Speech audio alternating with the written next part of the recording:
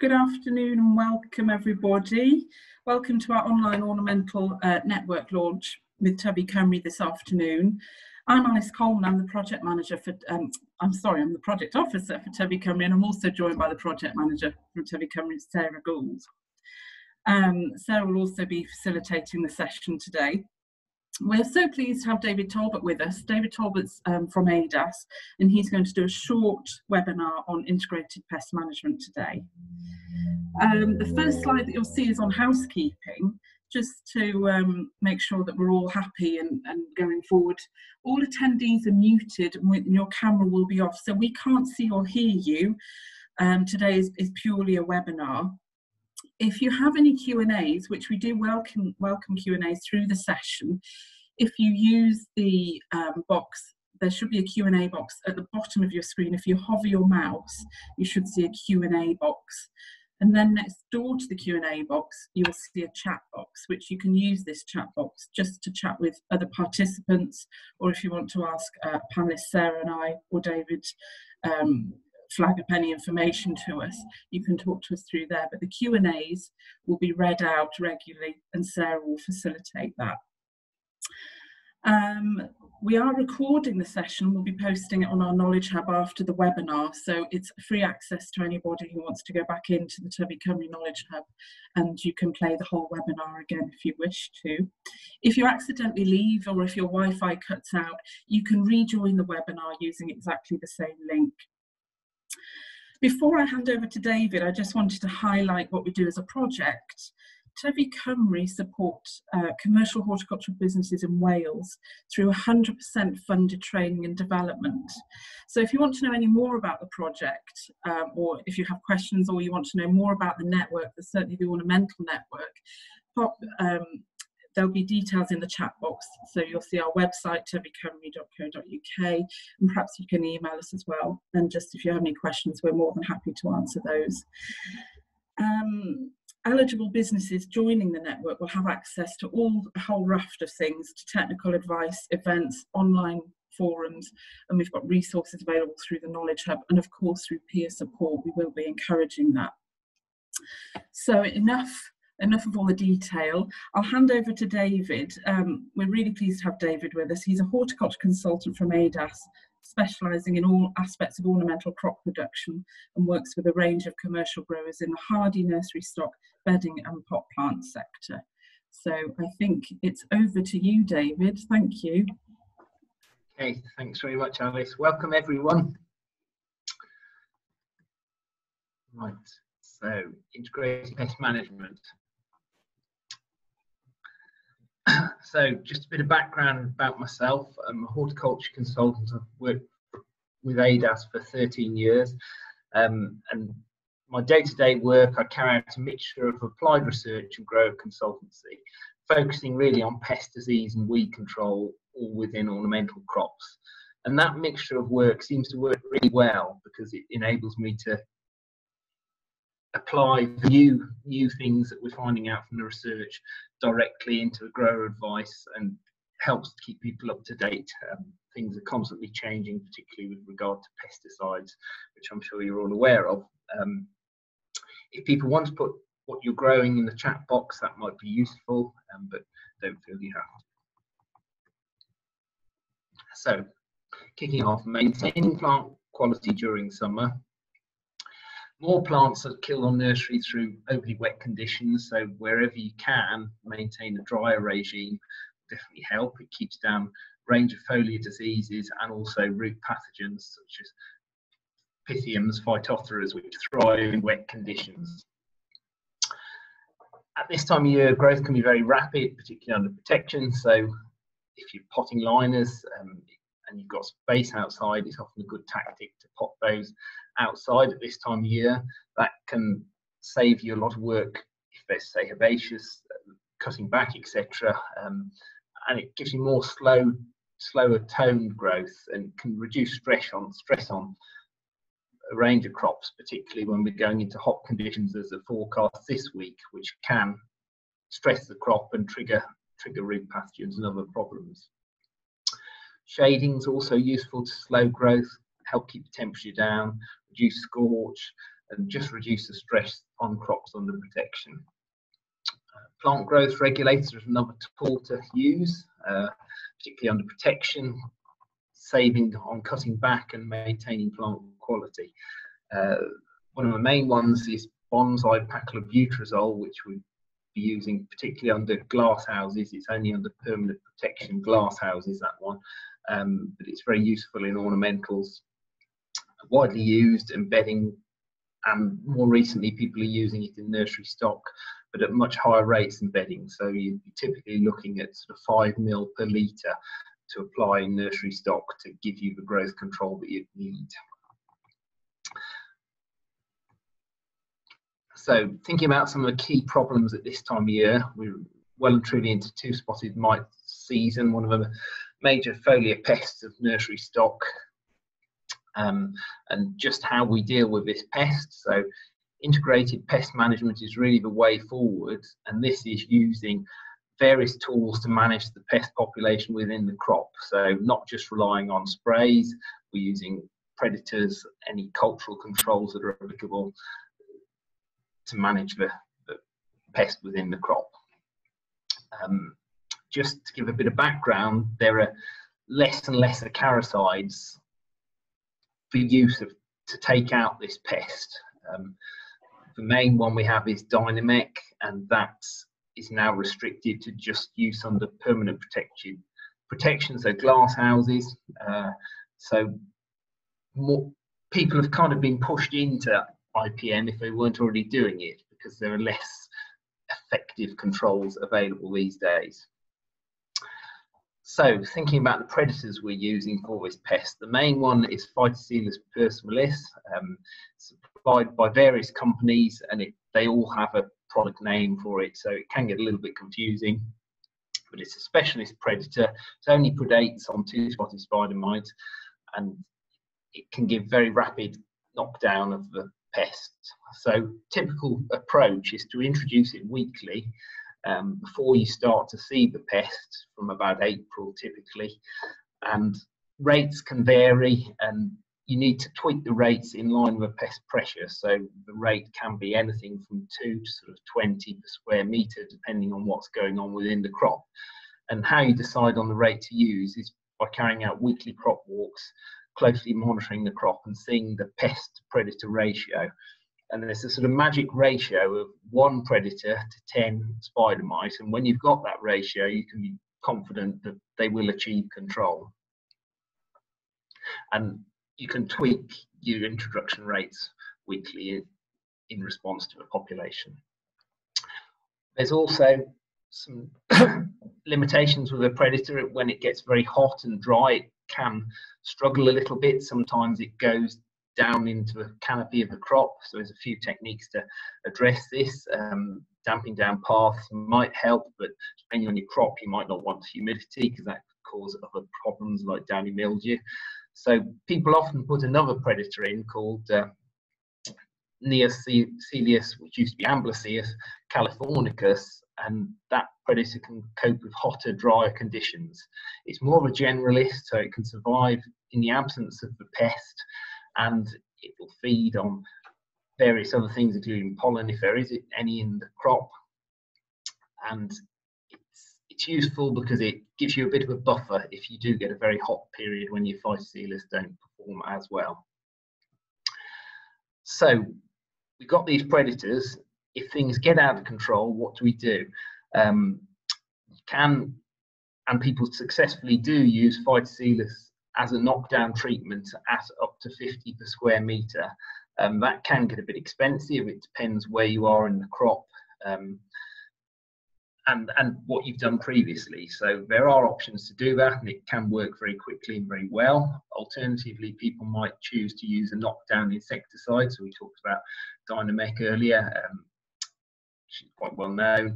It has its own limitations. In that one, breaks down in bright sunlight, so you don't want to be applying it in the heat of the day or in bright conditions. Ideally late in the evening. That doesn't always work with nursery working practices. Just with Dynamec, it will only take the adults, so it won't kill any eggs that are there, which there will be eggs. So if you haven't got a good, or you have, so with those eggs, you need to either go in with another spray of Dynamec, or you can mix that product with another thing called Borneo, which is another acaricide. Borneo is one that takes out the eggs, so the two products work. One takes the eggs, one takes the adults, to give you a knockdown or a wipeout prior to going back in with your predators. There are other physical products, such as Majestic Eredicoat, but you need to make contact with a pest to achieve control, and because it dwells on the underside of the leaf, it's not always easy to make spray contact with pests on the underside of the leaf. So, talked about a couple of products, but you might have something you're thinking about using that we haven't mentioned. So, how to find out if these are compatible with predators. Most of the biocontrol companies' websites have crop safety, well, predator safety checking tools. So the BioBest website, for instance, has one. The Copper website has one. You'll normally need to know the active rather than the product name. So Dynamec, the active abamectin, you punch that in, and then the predator you're using or interested in preserving, and it'll give you a effect on the predator of that insecticide. So it might say it'll possibly take out 25% of the population, and then it's up to you to weigh that up as to whether you go with it. So they're useful tools, and also worth mentioning, it's useful thinking about any fungicides you're using, because they can also have an effect, particularly things like tubal gold. So the fungicides will all be listed on there as well. So again, it's by active ingredient rather than product name. Okay, moving on. So aphid control, again, we haven't got many products these days, so more and more people are using integrated pest management. There are a few non-integrated pest management solutions that people use. So these are the older products, things like Decis that will kill aphids. They don't kill all species. There are some species that are resistant to them. But those sorts of products, if you use them in an integrated pest management system where you're using predators, they can leave strong persistent residues that persist for up to 3 months, that can really disrupt and prevent your predators from working as they should. So they're best steered clear of where you're using predators. So typically people under protection are using Aphidius, which are parasitic wasps. And again, you put those in from early season, set rate per square metre, and putting them in before the aphids become a problem.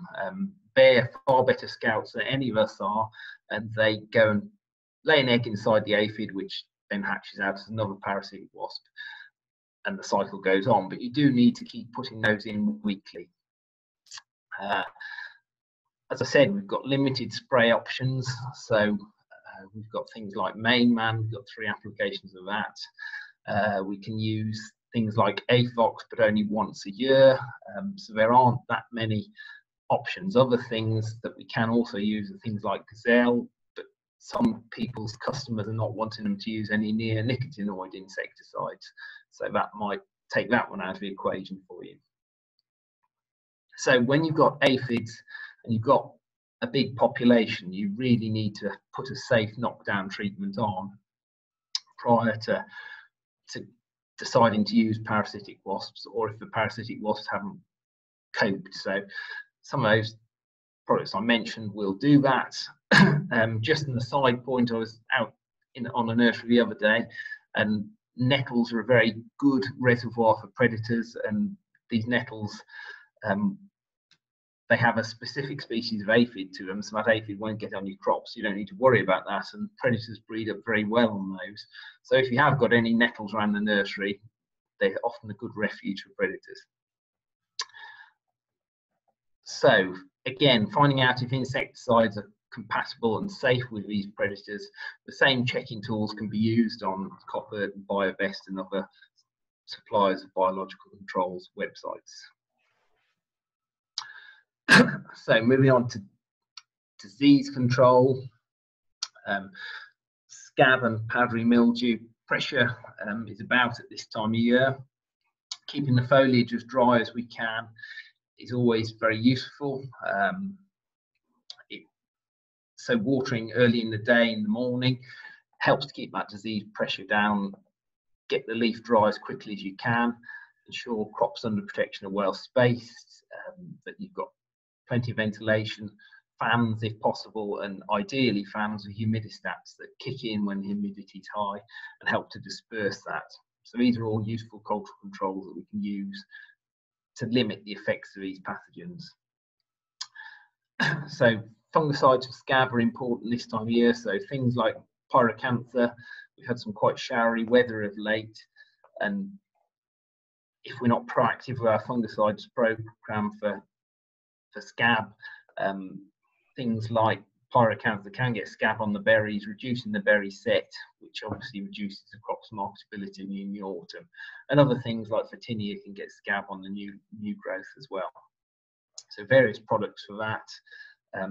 Amistar is one, Scala. So useful to have a program in place for scab control in relation to the weather, really. So when it's showery and wet, you need to be spraying more. So fungicides for powdery mildew, again, need a program in place for those to keep those at bay. So various products, Amistar and Signum, they're quite closely related. So if you are using those two in a program, they need to be split up with other things. And there are softer products these days like potassium bicarbonate, which is a radicant product, and that will take out any disease that you've got. But there's more and more interest in using bioprotectants. So these are more natural type products, but they are actually registered as pesticides, and they work by outcompeting the pathogen for space on the leaf, and you typically get those into your spray programs early in the season before disease pressure gets too high. And nurseries that are doing this are finding they're working very well.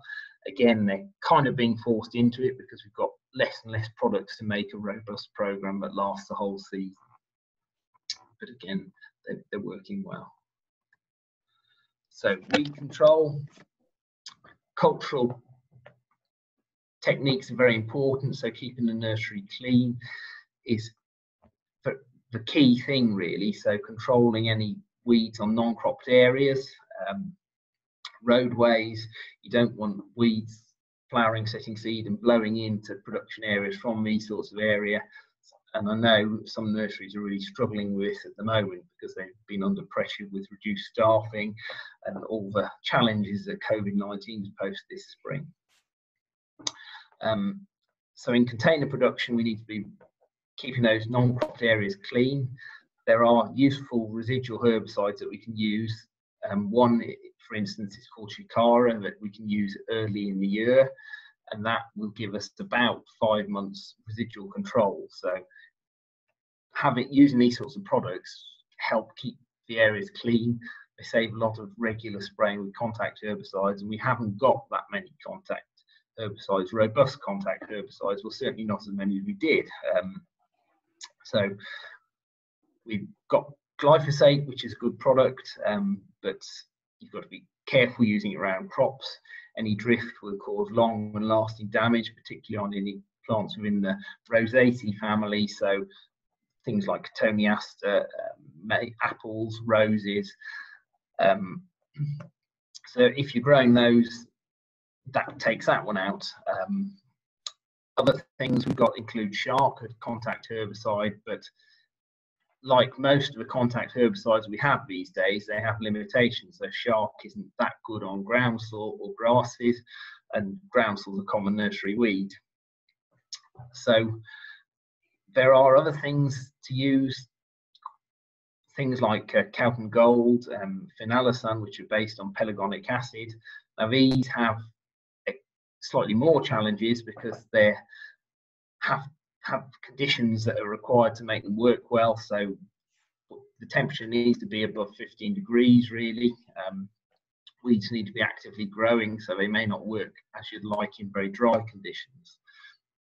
So any residual herbicides like Shikara I mentioned that you can put on that keep you clean early in the year will really help and reduce the amount of contact herbicides you're going to have to use. Various contact herbicides to use over the crop, less than we had years ago. Flexstor is one that's widely used in shrub production. We are limited to one application per crop now. We've had Defranol come back, with the caveat that it can only be put on between the 1st of November and the end of February. So it doesn't get any easier. Residual herbicide top-ups in field production. So in field production, residual herbicides are normally put on post-planting, depending on the crop.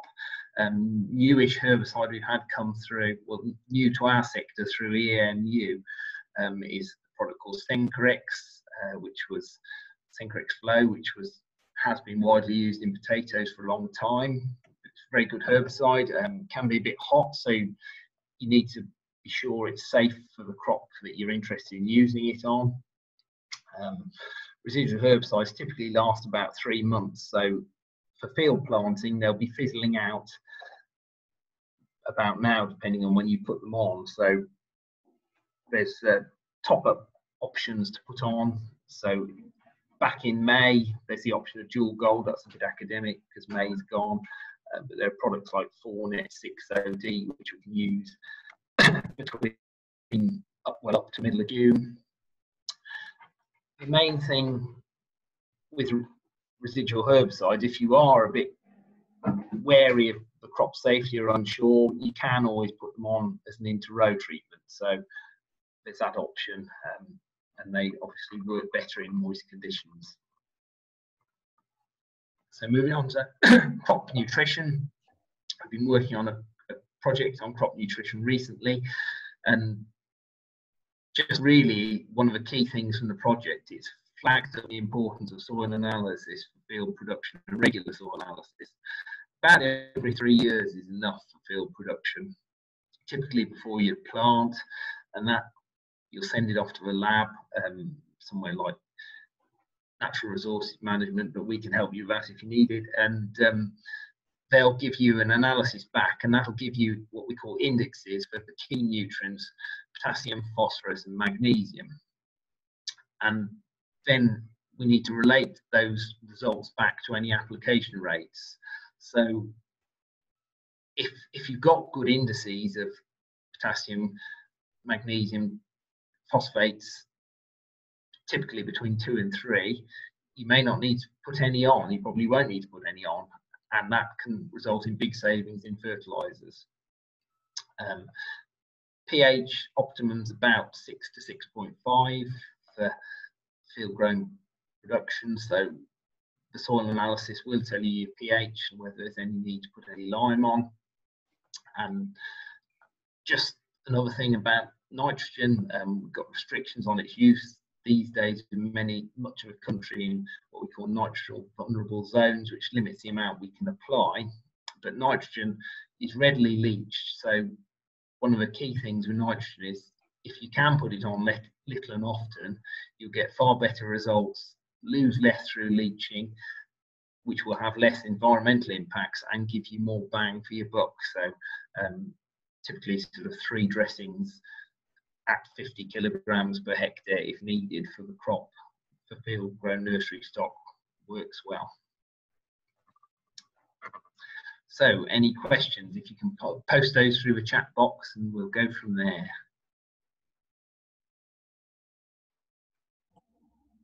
Hi David, I don't think there's any Q&As yet, so if anybody's got a burning question, please, if you hover your mouse, you'll see the Q&A box at the bottom.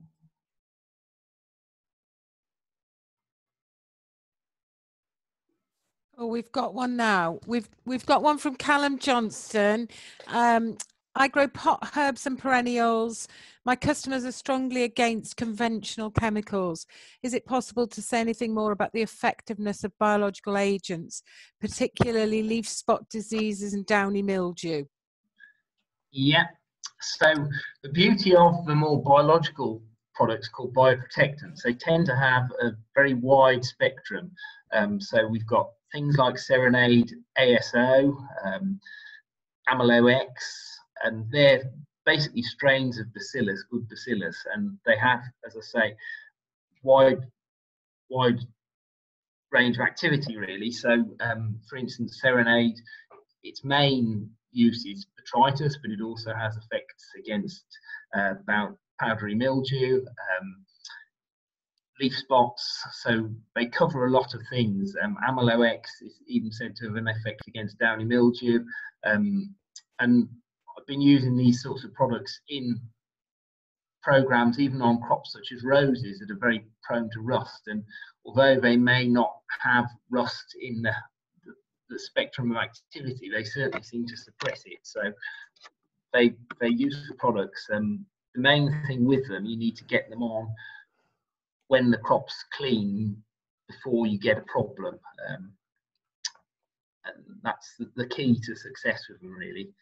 And they help keep the crop healthy, and yeah, well, you probably will need to integrate some fungicides, but things like Karma I talked about, which is a registered form of potassium bicarbonate, which is something that will kill any powdery mildew. It won't give you any protection against it, but it will kill it. That is formulated with wetters. You can just use food grade potassium bicarbonate, but it's not formulated with wetters, so it's up to you. But yeah, there are quite a few useful products out there, and the direction of travel is more biopesticides coming through. I think in the USA they've got something like 150 products, with lagging behind them massively, but in the next few years that's the way everything's going, and more will come through. So yeah. Thank you, that's very helpful. Any other questions? That does remind me, for Callum and anyone else who's interested, what we can offer as part of the Tyfu Cymru programme is one-to-one advice from the likes of David, and we've got Chris with us today as well. So if you're interested in that, email us. The application process is to make sure that you've completed the online business review, but then we can put you in touch with those guys, and you can continue that conversation on specific advice if you want to. So that's available for anybody signed up to the program. That was really an excellent presentation. Thank you very much, David, for that. I don't think we've got any more questions. Thank you all for joining us. And we will have more of the ornamental webinars in the future, so look out for the dates. They're all on our e-bulletin, and you should have received our webinar email in the last few days to show what's available throughout the programme. What will happen when you leave is you will get a feedback form. Please do answer that. It doesn't take too long, and it really helps us with forming the programme going forwards, as to see whether this has been useful and whether there's any other areas that you would like us to explore. So I'll just leave it at that. Thank you very much, everybody. Thank you again, David. It's a pleasure. Thank you. Bye.